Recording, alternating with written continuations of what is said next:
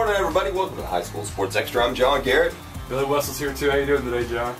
I'm doing pretty good. Be feeling a little bit better if we would have won the homecoming game, Billy. Yeah, it's always rough. You get the big crowd in for homecoming. Get a bunch of alums in. Going way back, I saw some people as far back as 50 years ago. A bunch of Charmer alums from 50 years or so were celebrating on the field after the game. So it's sad to lose a game when you had a bunch of locals in town, but you know what? Seguin was a better team last night. Waxahachie loses 44-33 over Seguin, and I mean, there's a lot of stats about the running game. They only threw 5 passes, Seguin did. And I think coming into this game, they were a good team.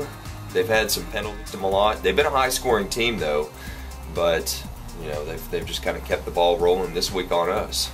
Yeah, Seguin, offense had been really good. Defense had really struggled for them, which was really the key. Well, just to give that stat, the first half, overall 26 plays, Waxahachie 173 yards. Seguin 38 plays, 312 yards, and 304 of those yards rushing. Yeah, that's your stat. You were talking about that before the show, how much you love what Seguin did with the ball in the first half. When you're out of play, that's not good. It's not good defensively. A couple fans after the game were talking to me saying, "Hey, we need to find a defense," and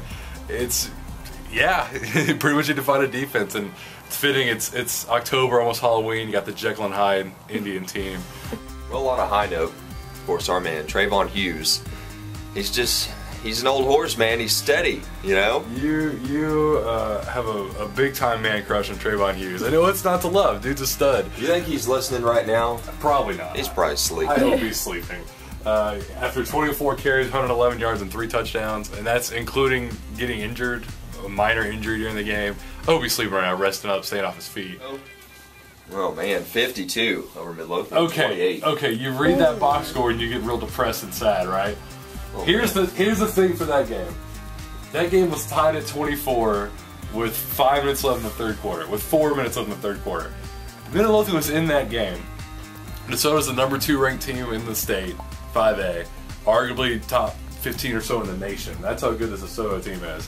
So hang with them 24-24 for 2.5 quarters is something. And then Dontre Wilson just took over.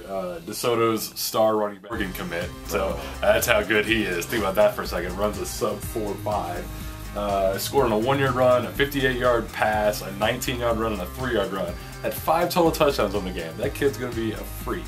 But Midlothian really did hang around. Great night from Patrick Hernandez. The running back who, just by looking at them, taking the eye test, should probably be getting the bulk of their carries. And he looks more like a running back than Justin Seaton does. But both of them play really well. Hernandez last night, 15 carries, 175 yards and a score. I see myself dancing through a field of daisies listening to this song. Yeah, and everyone else is super jealous of me right now because I did just get to see you do a little jig. A little fancy. Let's talk a little volleyball. You want to talk a little volleyball? Let's do it. Alright, split their matches last week. Tough loss at Red Oak. Got swept by the big rival. You don't want to see that happen. And that really was probably the worst I've ever seen them play. And it's unbelievable that they just weren't ready to face their big rival. But then last night they came out a little bit better, a little sluggish at first. But did end up getting the sweep against Wellington Seguin. And then every Saturday at 7:30 a.m. to KBEC 1390 for the High School Sports Special with John Garrett and Billy Wessels.